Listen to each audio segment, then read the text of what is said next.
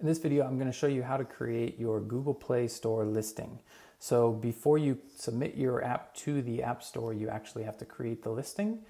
So I'm going to show you how to do that. I'm going to play.google.com/apps/publish.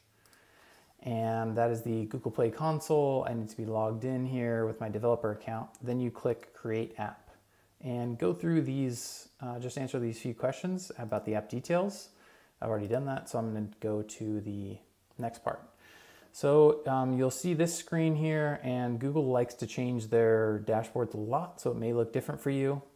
But the first thing that we're going to do is we can go to this list and view the tasks that we have to do to set up the app.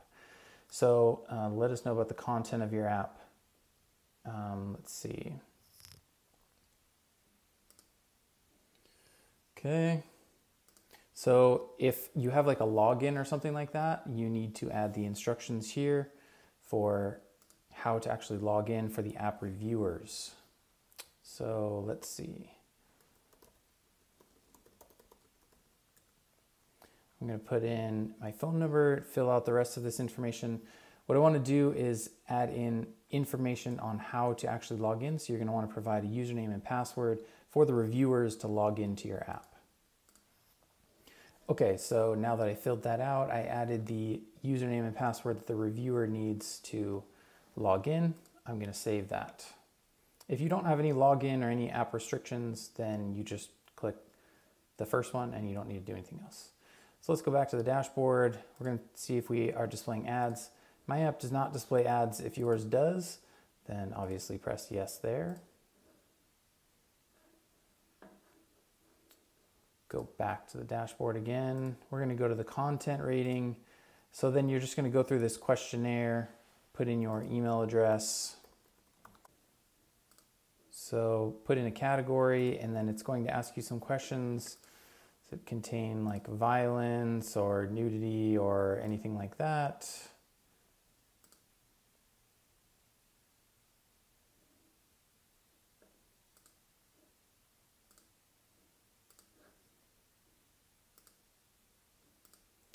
So you're going to save that. It's going to give you a rating. Go ahead and submit it. Okay.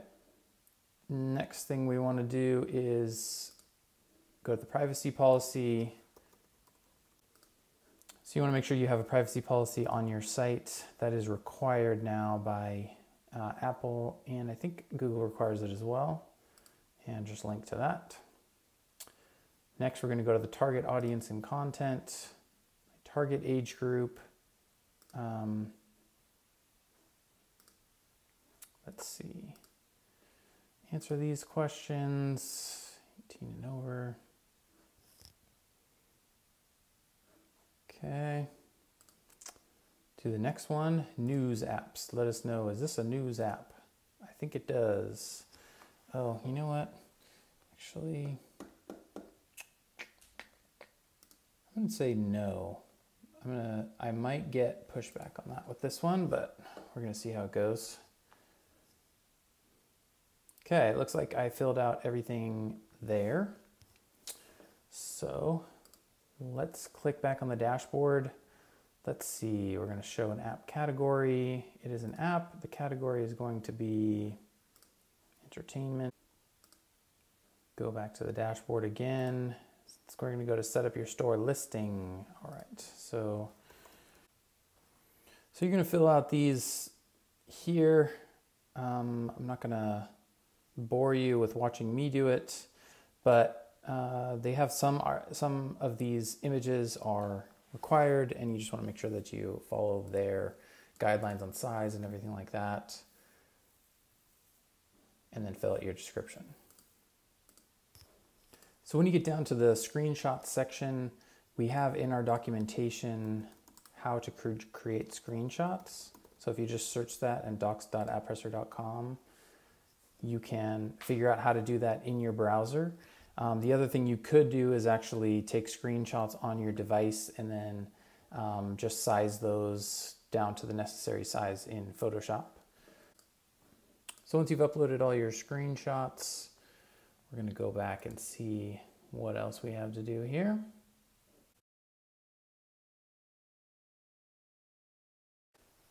So when you're ready to submit to Google Play, you can go to the Build and Preview tab in your app customizer, go to Device Testing and App Stores and choose Submit to Google Play, and then go ahead and build that app.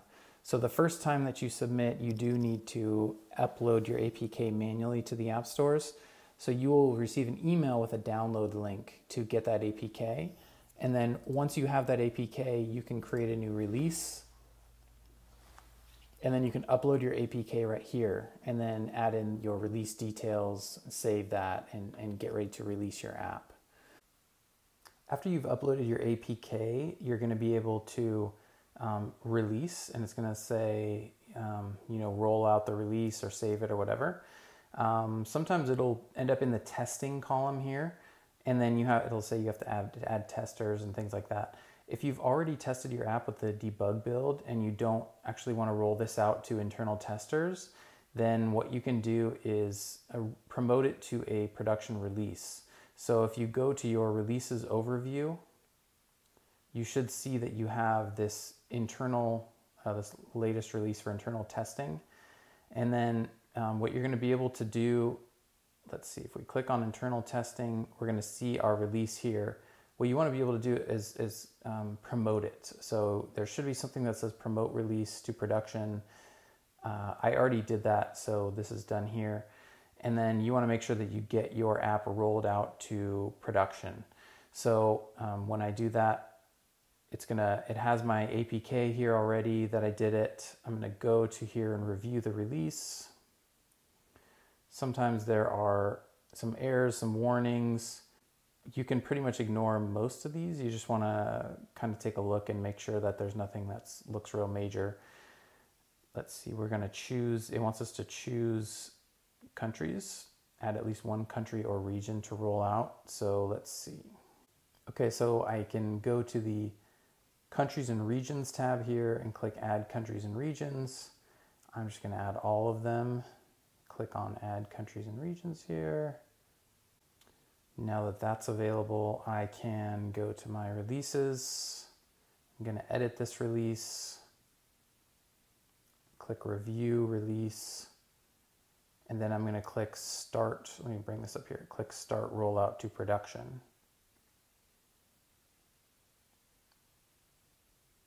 So there you go. So it's being reviewed, and once it's reviewed, then it will be released to the Google Play Store.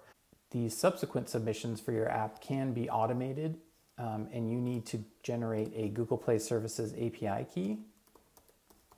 So if you look up in our documentation for Google Play Services API key, there are instructions on how to generate this, and then you just send that to us and we will hook it up to your account. And then the next time you want to submit an update to your app, it will happen automatically. You don't have to even log into the Google Play console. It will automatically publish it to production. So that's nice and easy. So I hope this video helped, and if you have any questions, check out our documentation at docs.apppresser.com.